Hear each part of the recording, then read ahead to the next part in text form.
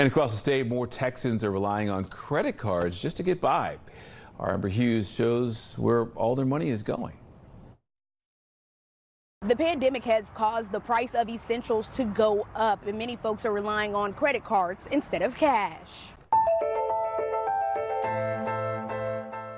As a provider, I really wanted to be able to support my family. Walker Dunn and his wife have 2 kids. He says they made some financial missteps buying a fixer-upper home before relocating to San Antonio. We ended up having to max out pretty much all of our credit cards, take out personal loans through banks. It was just a nightmare. The Dunns fell into a hole, struggling to pay their mortgage. With the interest payments alone on the credit card starts doubling more than what you actually owe on the credit cards. At that point, it's just kind of, where do you go? Studies show they're not alone.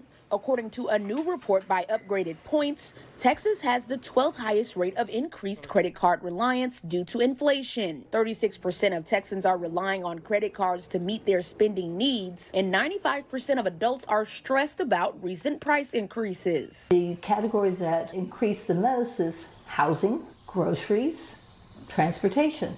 You can't really do a lot about that. Those are necessities. Vernita Gonzales has worked for Money Management International over 30 years as a counselor. She says inflation is having the biggest impact on young adults under 25. 121% of the calls that we received were in that age group.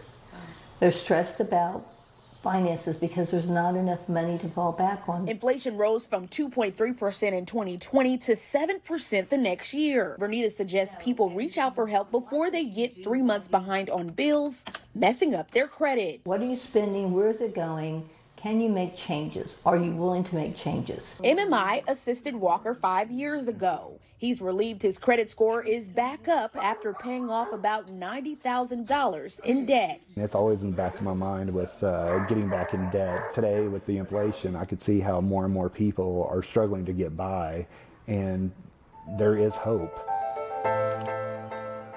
And according to Experian.com, the average Texan owes just a little over $6,000 in credit card debt. That's above the national average, which is about $5,500.